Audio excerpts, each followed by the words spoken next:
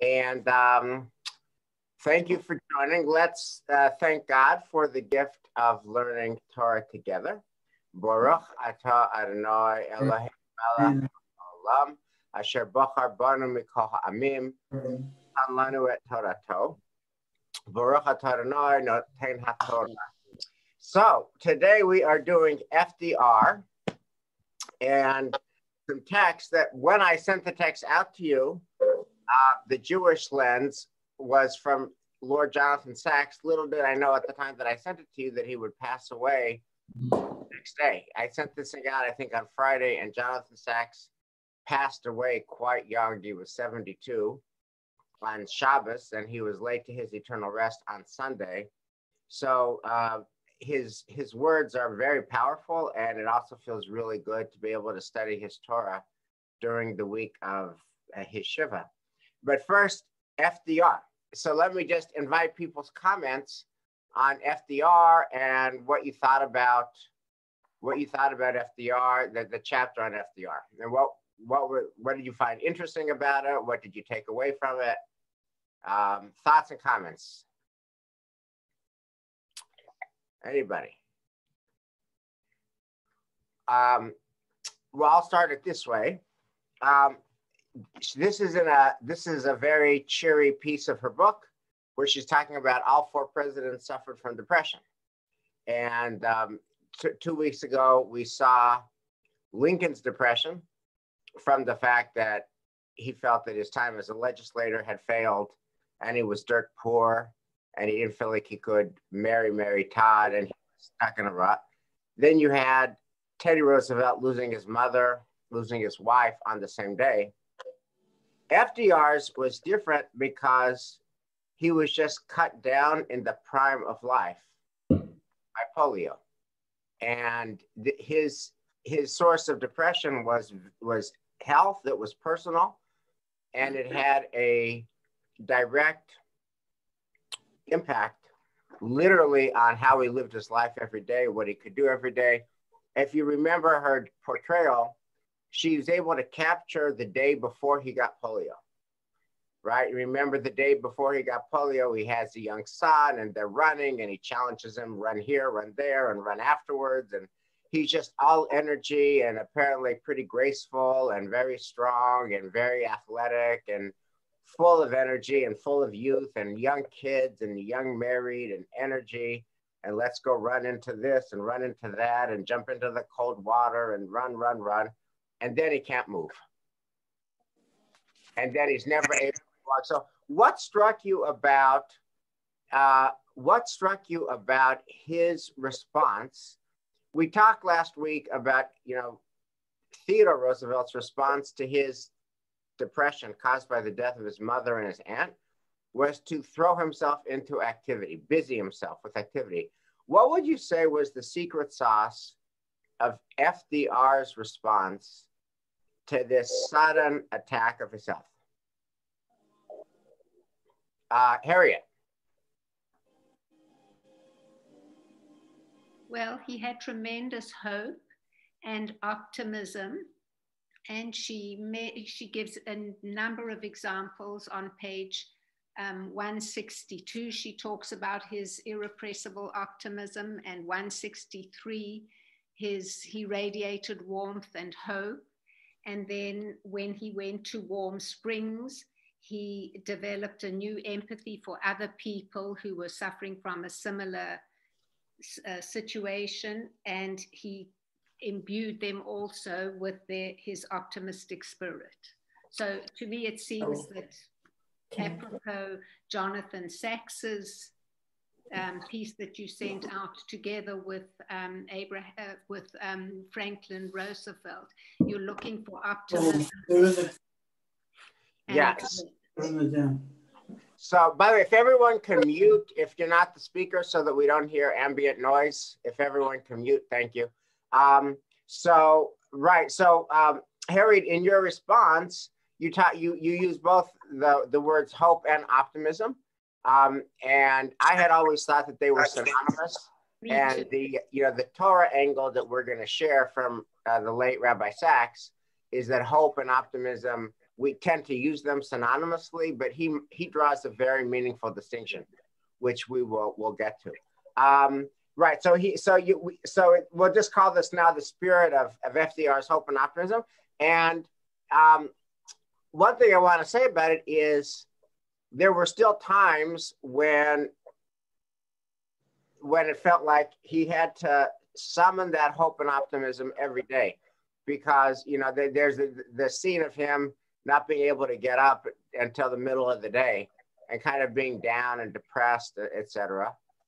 So it felt like it was a continuous work in progress for him. What were other thoughts about FDR's the FDR chapter, David Copeland? Well, he was willing to, dealing with his illness in particular, he was willing to experiment with different therapies and try one therapy. If that didn't work, he switched to another therapy. And that became a prototype for his politics. Unlike Hoover, who got trapped into one line of thinking and got rigid, FDR had a lot of agility, mental agility, that if something didn't work, he'd abandon it and try something else. If that didn't work, he'd abandon it. That agility started with his hope for a cure, which never developed or a remedy, but at least it got him thinking into hopping from one remedy to another remedy to another remedy. And that probably served him well in his political career. Yeah, so he's very famous for the statement that what the American people want is bold and persistent experimentation, right? Bold and persistent experimentation. And if try it, and if it doesn't work, admit it frankly and try something else. And you're absolutely right that he tried that with himself, and then he was able to extrapolate that to the nation as he was trying to figure out what to do with the Depression and the New Deal, etc. But this idea of persistent experimentation became a driving theme of his life and then of his leadership as president. John.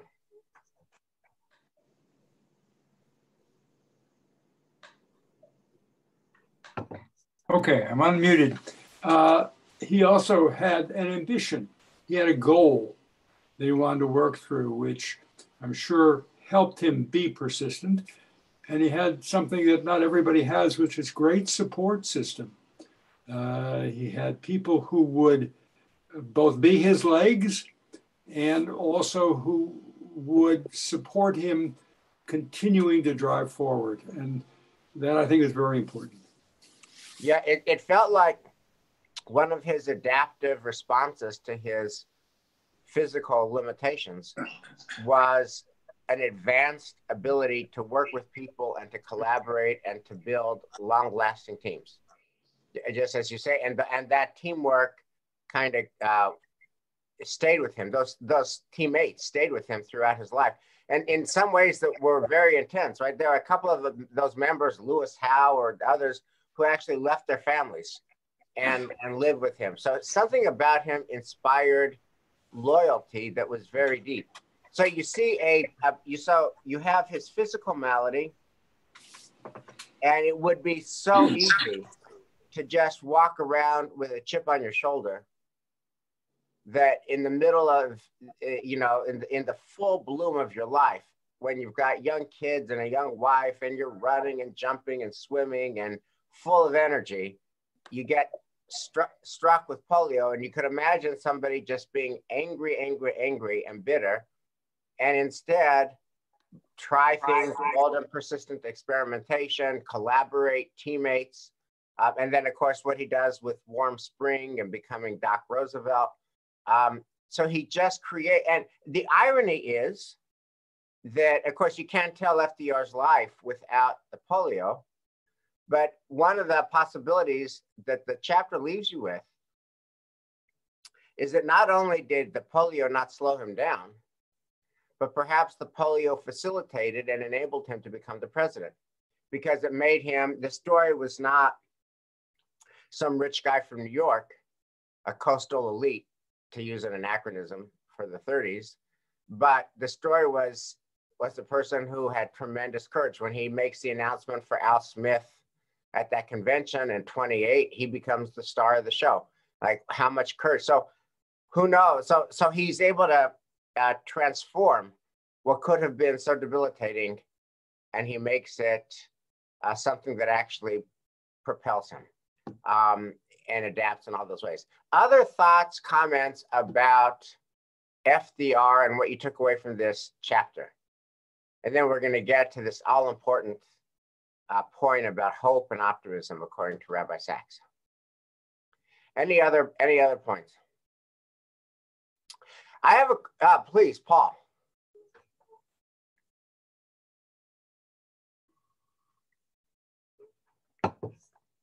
Paul, you're muted. Yes. I'm going to relate a personal story. In my 20s and 30s, I had a friend who developed polio. And the treatment at the time was for him to was bed rest. That's all he did. He was in bed all the time. But he developed a will that was just unbelievable. And he went through the physical exercises that was the treatment of choice at that time. And he learned to walk on crutches with braces. He then got a driver's license, and he had hand controls put in his car. He was in an automobile accident, got beaten up terribly, and was in a cast for 1 full year. His physicians told him, "You'll never walk again." That man in another year was driving a car again. So it's a testament to willpower that certain people have and is so indescribable. Yeah, so thank you for that, Sir Paul. Here's a question that I would like to either have you answer or marinate on, which is, what do you take away from the FDR story of how he overcame polio to become a 4-time elected president? What do you take from that story that is helpful to you and that is applicable to you? So I just want to kind of maybe invite you to marinate on that story, and then maybe we can come back to that at the end with hope and optimism. I wanted to ask you just one other question. It's not at all part of the reading from Doris Kearns Goodwin, but we bring ourselves to these books, and we bring our own life experience and our own prejudices to the book. And so I just wanted to surface a question that comes up with FDR, because from a Jewish point of view, his story is a very mixed story. If you read Eric Larson's The Beast in the Garden, which is about the Roosevelt presidency and Hitler, his administration was filled with Jew hatred. I mean, this is deep. This is the kind of Jew hatred where his advisors thought that the Jews had it coming to them. They didn't quite like Hitler, but whatever Hitler wanted to do to those Jews, the Jews had it coming to them. And, Roosevelt famously wouldn't bomb the tracks, famously would not see rabbis who came to him Erev Yom Kippur. Hundreds of rabbis came to see FDR Erev Yom Kippur to talk about the murder of Eastern European Jews, and Roosevelt would not see them. And so another question I wanted to just invite you to marinate on or to respond to is, what do you do with that? As we're talking about FDR, and in many ways a role model of resilience and strength and positive energy, and Doris Kearns Goodwin clearly, and for very good reason, has a lot of admiration for him. And by the way, I have a dear friend who is a quite published author, Roger Lowenstein, and he's in financial fields for the most part. But I've had a dialogue with Roger on this subject of FDR for 15 years. And Roger's point is, yes, he didn't bomb the tracks. And yes, he did not see the rabbis. And yes, he did not care for Jews. And yes, his administration was filled with Jew hatred. And FDR saved the world from Hitler. And FDR got America ready for the war. And, it took a very isolationist country and got them fully invested in World War II. So I just wanted to name that and surface that. And before we leave FDR, if not today, before we leave him at the end of this book, I'd also like us to reflect on that, because that's part of the fullness of this person. So what I want to do now is, so it seems like the main secret sauce of FDR to deal with his depression and his polio was his optimistic attitude, or his hopeful attitude, right? His warm, genial smile, his sense that everything was going to be okay. And so what I wanted to do is to read Lord Jonathan Sacks's piece on hope versus optimism, okay? So take a look at, this is it's a recurring theme in a lot of his books. But I'll read it from To Heal a Fractured World. And he says the same thing in different ways in all these little passages. Optimism and hope are not the same. Optimism is the belief that the world is changing for the better. Hope is the belief that together we can make the world better. Optimism is a passive virtue. Hope, an active one. It needs no courage to be an optimist, but it takes a great deal of courage to hope. The Hebrew Bible is not an optimistic book. It is, however, one of the great literatures of hope, right? So Rabbi Sacks's distinction is, optimism is about feeling that things are going to work out, and hope is doing deeds that make things better, and that the Jewish people are a people of hope. That's Hatikva, is not the optimism, it's the hope, because we do stuff. So before we, look at that distinction as it applies to a famous biblical story, I wanted to ask you what you thought about that distinction. Had you ever thought about that before, the difference between hope and optimism? And is that new to you? And what do you think of Rabbi Sacks's distinction? And is it a helpful distinction to you? So feel free to chime in if you wish. Anyone? Barbara. Well, I don't think so, because I can hope that someone wins an election, and I can write postcards. Other people can hope that they win the election and do nothing. So there is something that you can do. Some hope, I don't think, means you'll take up something. It's still optimistic, I think, to some extent. Okay, but do you see a difference, Barbara, between kind of merely wishing for a result, merely wishing for a certain kind of outcome, and actually taking action that promotes that outcome? I think it's too narrow. I think you can hope for a lot of things in this world and take no action. So I don't agree with that. I think it sounds a little better, but I don't think so.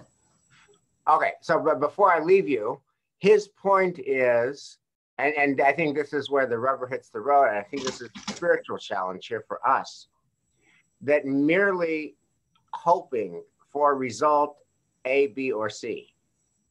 I really hope A, B, or C happens. And to put it in religious terms, I'm going to pray for A, B, and C, right? That does not get you anywhere, right? It might make you feel better, but when you just say, I really hope for A, B, and C, that doesn't make A, B, and C more likely. And when you pray, oh God, please make A, B, and C happen, also doesn't necessarily make it happen.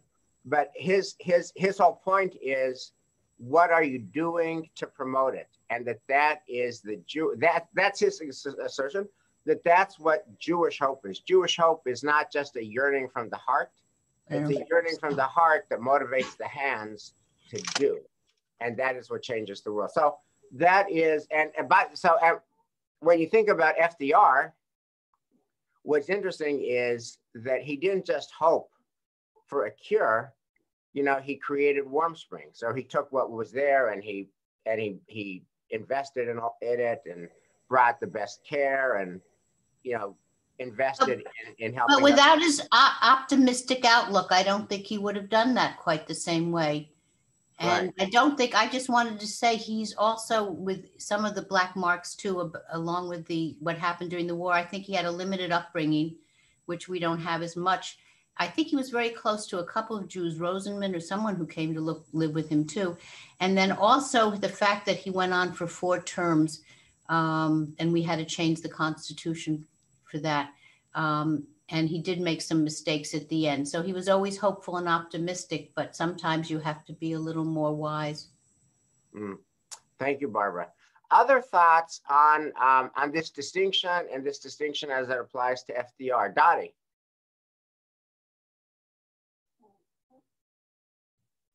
And Dottie, if you can please unmute. If you can unmute, Dottie. I'm unmuted. Okay, can you hear me now? Yeah, you're perfect. Oh, thank you. No, I just got through reading a book about Winston Churchill and Franklin Roosevelt. And Winston Churchill, hope, I think, is helped by circumstances and time, basically, in your heart. Now, Winston Churchill begged President Roosevelt when they were being bombed. Eric Larson wrote the book. It was 57 consecutive nights that they were doing the bombing anyway, and he needed more more boats.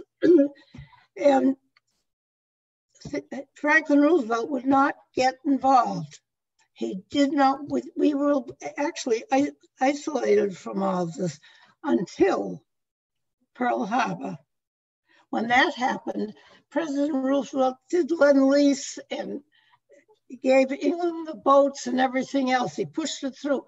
So the hope that the English people, and they really were suffering, they were going to be off the face of the earth if President Roosevelt didn't help them.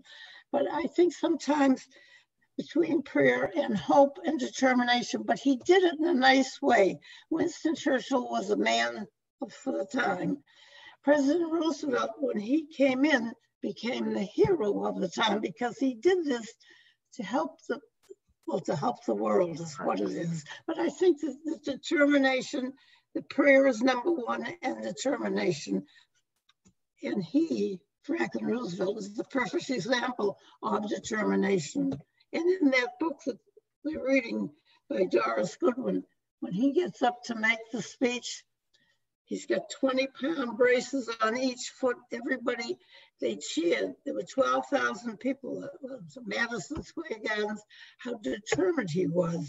He got over to the podium and with his hands, he grabbed the table. Right. And that was it. That showed the inner hope that he had, his determination. Right. And that's... Yes. So, yes, Dottie, exactly. In other words, it was the sense that there would be a good outcome, and he worked at it. And, you know, and Doris Kearns-Goodwin talks about how much he practiced in order to be able to walk, and he didn't leave anything for granted, and he planned it meticulously, and he would walk with his son, James, and so it was an attitude plus action. Okay, what I want to do is I want to think out loud with you about this question of hope versus optimism, with a famous story that in many ways is the story that is the foundational story for the Jewish people. And it certainly is the story that gives the Jewish people our mandate. And I think that this distinction of hope and optimism, as Rabbi Sachs defines it, finds its way in this story. So Actually, it's from the reading from last week's portion. It's the famous story of Sodom and Gomorrah. So I'm on now the handout, which is from our Chumash, page 102. Okay. So I'm going to start with verse 17.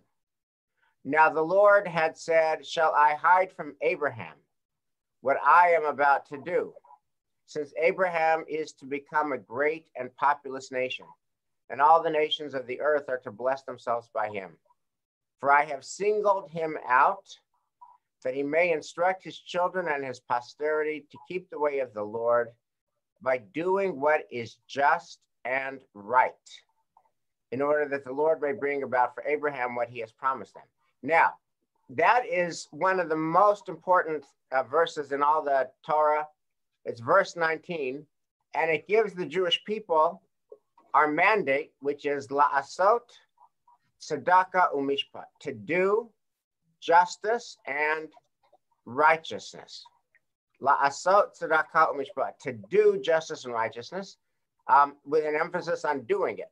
Okay, and now Abraham is given this mandate by God, and then God says to him, then the Lord said, the outrage of Sodom and Gomorrah is so great and their sin is so grave.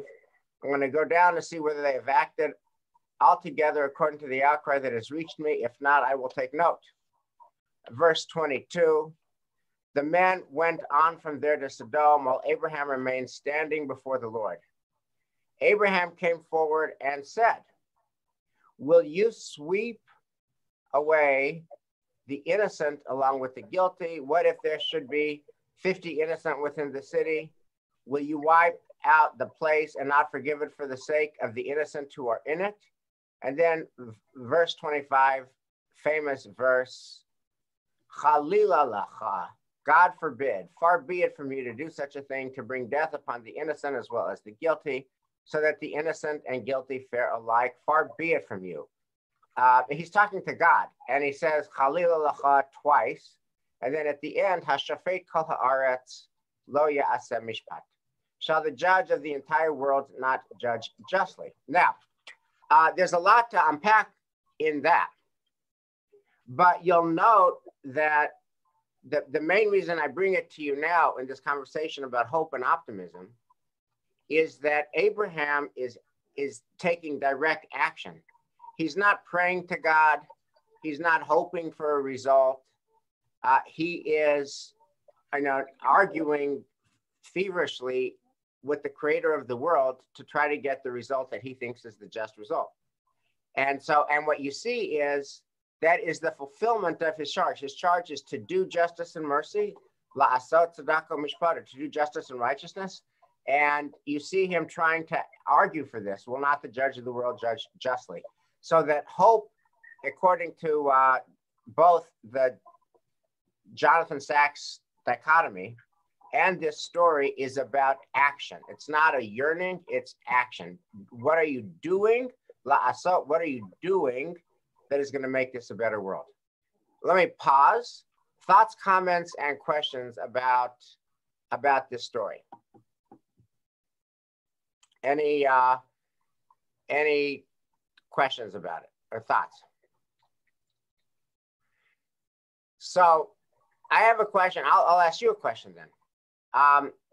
This is the same Abraham, and it's the same portion where Abraham then goes and offers Isaac as a burnt offering, or is prepared to offer Isaac as a burnt offering.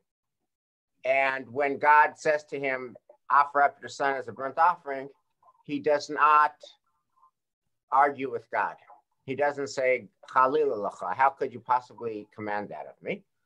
And not only that, but since Abraham is so committed to justice and righteousness, one might think that he would also think about not only his son, but also his wife, Sarah, his son's mother, who to whom Isaac was everything. So how do you understand this Abraham who argues to save criminals with the Abraham who in the next chapter is fine with sacrificing his son and does not consult with his wife? How do you understand that? And what does that inconsistency suggest to you?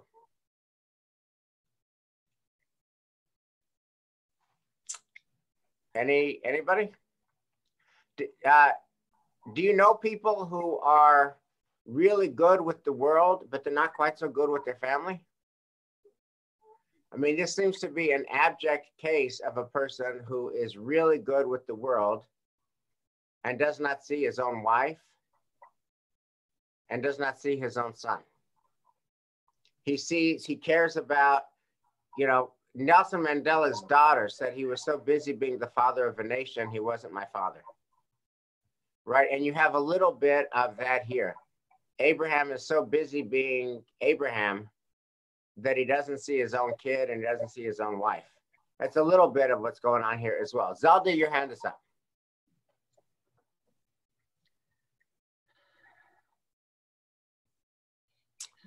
And Zelda, if you could please unmute.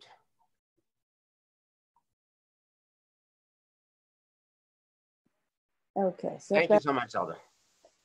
So I think that when you put it that way, that maybe the story that not the story, but what we read about Teddy Roosevelt, certainly he didn't pay much attention to his family when his wife died and his child was sick, but he went off and did what he did in the Wild West. And I think throughout his life, he probably was that way. He put his family aside for what he wanted to do in the world.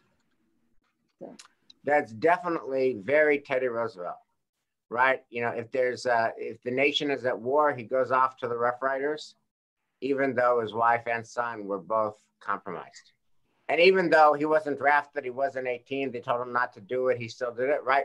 So I think Teddy Roosevelt is a perfect example of somebody who's really good with the world and maybe not so good with his own family. By the way, I don't know much about this other than what she wrote, but apparently, FDR and Eleanor Roosevelt started as a real love affair, and then he had some extracurricular business going on, and then with this Lucy Mercer, whoever that is, and then their marriage became more of a social justice partnership than a marriage.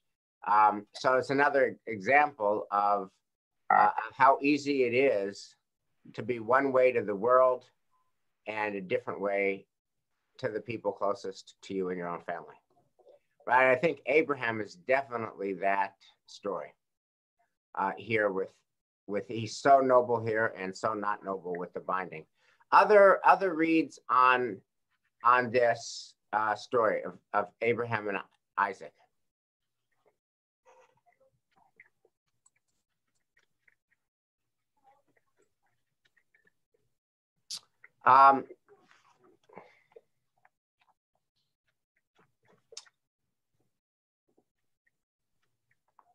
Let me, what does it convey to you, before we get back to the FDR and close the class, about our ability to share our disquiet with God? Because this story is famous also for Abraham challenging God. And it's kind of, it's a role model and it's a template of what you're supposed to do as a Jew. You're supposed to challenge God. You're supposed to not be docile. You're supposed to be a voice of protest. Talk to me about that aspect of the story. And does it enable you as a person in 2020 with a very complicated world to share some of your concerns with God in your prayer life?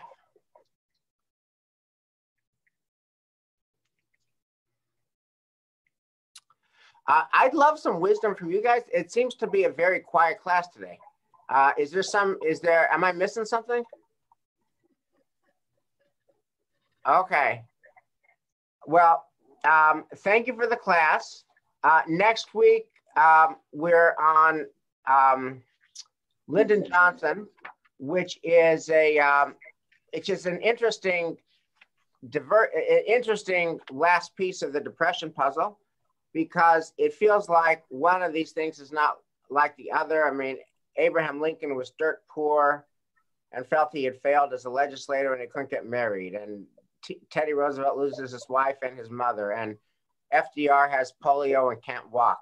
By the way, one last thing about FDR before we close the class is there's a certain pathos to the fact that he never gives up on the idea of walking, and he never is able to walk.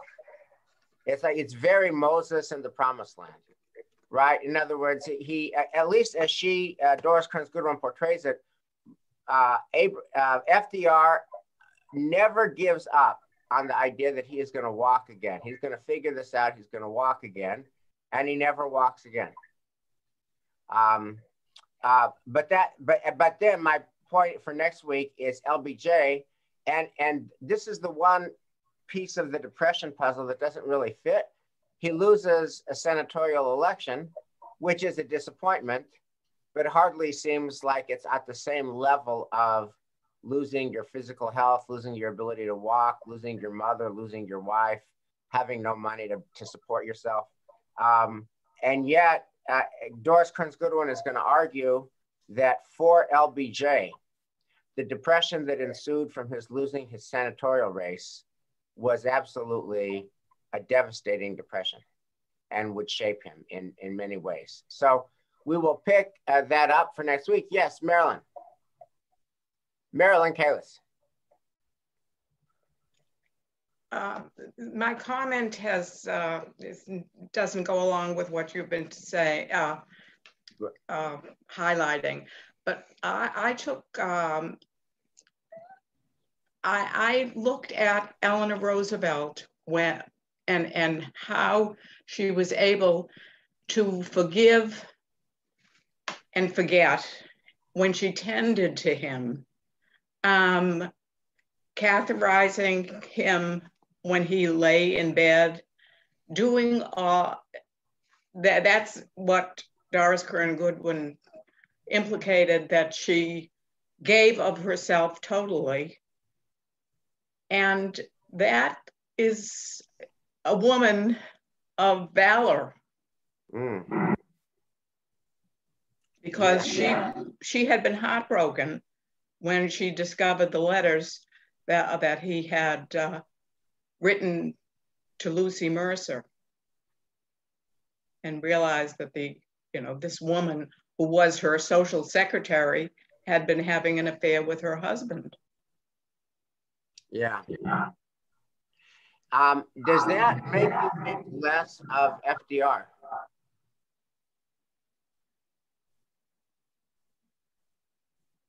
Not really. What's your thinking, Marilyn?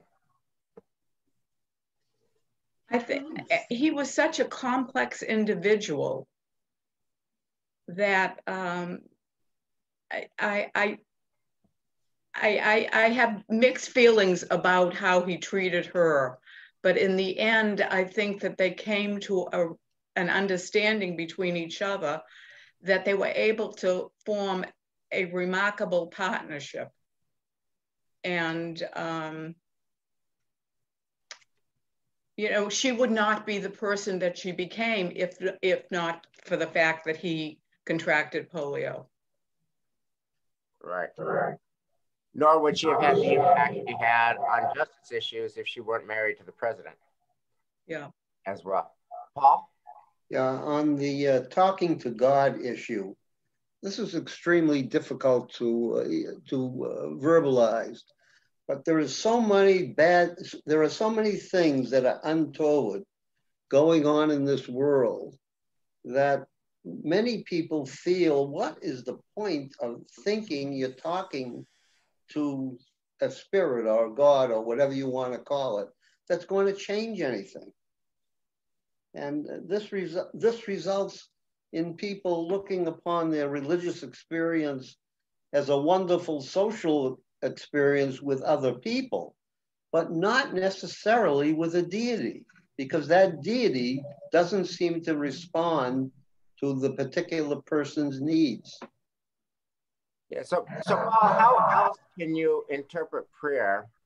I mean, if you interpret prayer as you're going to throw up words to God about the world is broken in X, Y, or Z fashion, God, please fix the world in X, Y, or Z fashion, and you offer up the words, I can pretty much guarantee you that will have zero impact on the deity.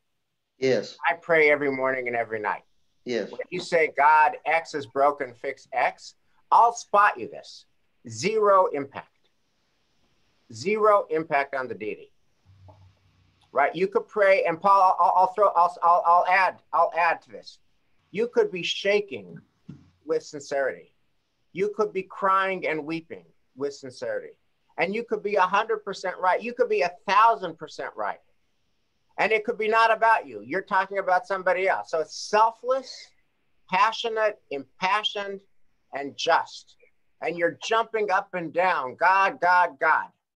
And it will have zero impact. Zero impact on the deity. Let's stipulate to that. Now, here's my question. How else do you understand that project? And why else would you do it? Praying? Yeah. Well, the praying becomes, in my view, self-sustaining for yourself. Okay. And in other words, even if there is no God, even if there is none, saying some of these prayers in the presence of other people helps sustain you in your own life. So it's very worthwhile, even though you know the likelihood of change is very low. Well, the likelihood of change from the deity is very low. Right. And for yourself, it can be remarkable. Exactly. Yeah, Right. I've been reading Rabbi Sachs's book, and I am so taken by it because he says in print what I think and cannot verbalize. And just the other day, I was talking with my daughter Cheryl about Sachs, and the next day he's gone. I felt a personal loss. Yes. I mean, I just thought he was remarkable. Yeah. Is remarkable. Yes. By the way, the book that we're studying, Wednesday night, we're doing the next installment of Morality. He wrote this book with his last strength. Yeah. You know that he presented himself to the public on a CJP event, the Federation event, in mid-September. It was a Sunday for all these federations. And then that was pretty much his last public appearance. In October, he withdrew from public life. Yeah. And he was dead on November the 7th at the age of 72.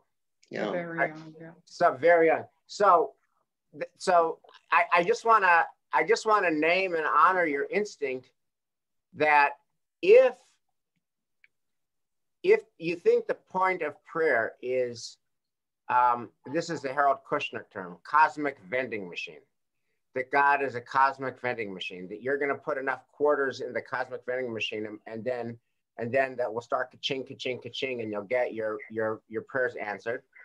That is not happening, and it has never happened. But if you recast prayer not as cosmic vending machine, but as you getting yourself strength, you giving yourself clarity, and especially in communal prayer, back in the day when we could do communal prayer, that we give each other strength and we give each other clarity, and chazak, chazak, v'nit chazek, let us be strong, let us strengthen each other. That is very powerful. Yeah. So that's very powerful. And by the way, I think Abraham here, I think the reason we read it is to inspire us to do what Abraham did, and to do it for each other and to do it with each other. And if we could all do that for each other and with each other, then that is very powerful. Yes. You certainly verbalized it better than I could. No.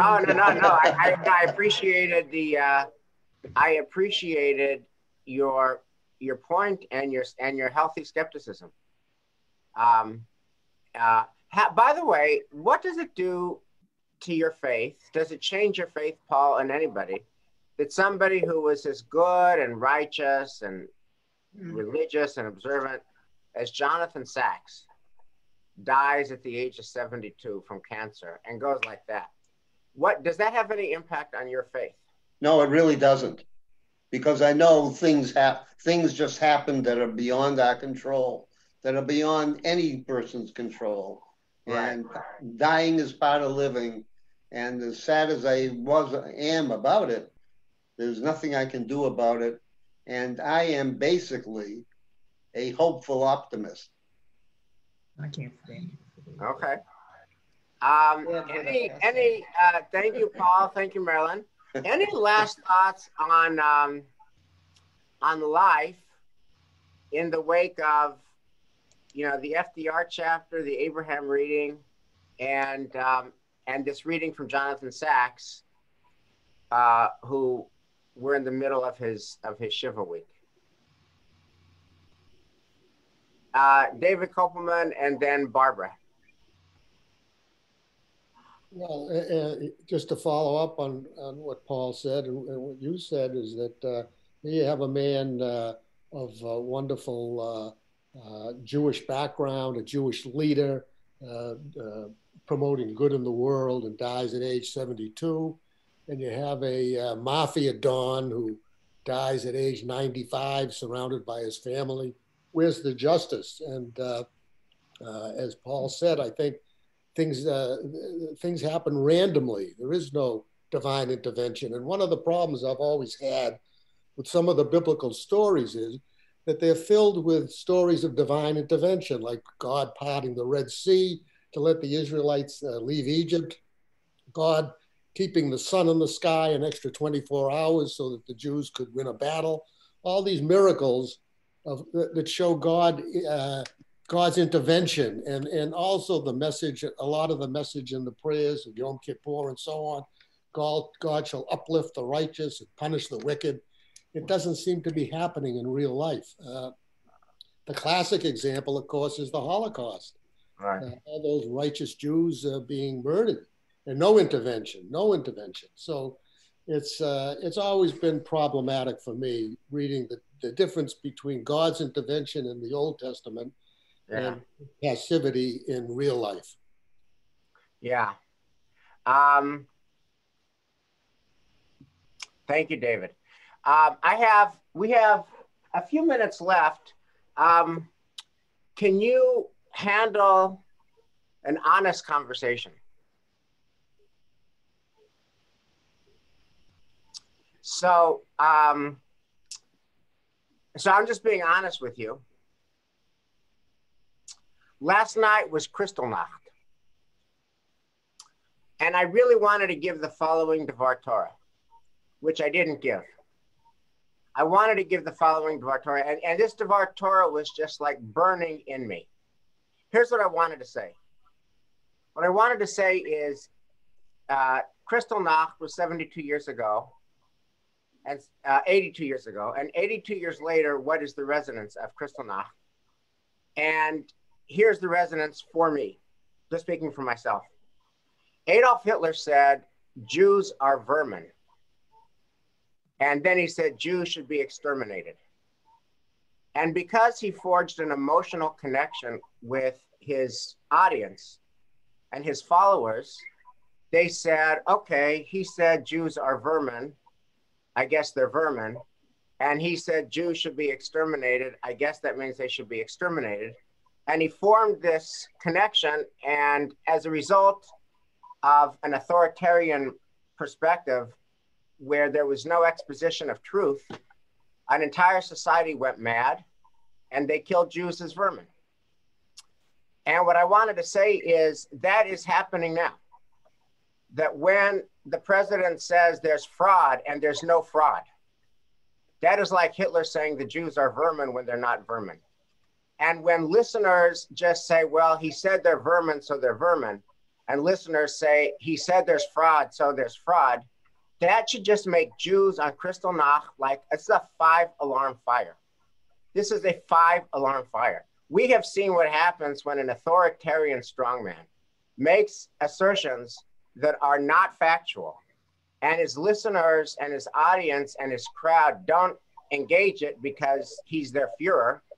And we see what happens. What happens is that broken glass becomes 6 million. And I'm just telling you, I am super scared about what's happening in our society today, because the resonance of Kristallnacht is you have a strong man making assertions. There was fraud when there was no fraud. And instead of the world jumping up and down saying you're subverting democracy, his 48% followers and the enablers in the Republican Senate, with the exception of 4 senators and with the exception of President George W. Bush, they are all acting towards his baseless assertions the way Nazis acted towards Hitler's baseless assertions. I'm just telling you that it's Kristallnacht, and the 5-alarm fire as a Jew with any awareness of Jewish history should just be ringing off the charts. Now, I wanted to make that Devar Torah last night, but my colleague said I couldn't do it and I shouldn't do it, but that's really what I feel. I feel that there's a direct equivalency between Jews are vermin and there was fraud. They're both baseless, and you have 2 societies that are accepting baseless assertions because of an emotional connection to the Führer. And it's like seriously alarming, seriously alarming. I just had to get that off my chest.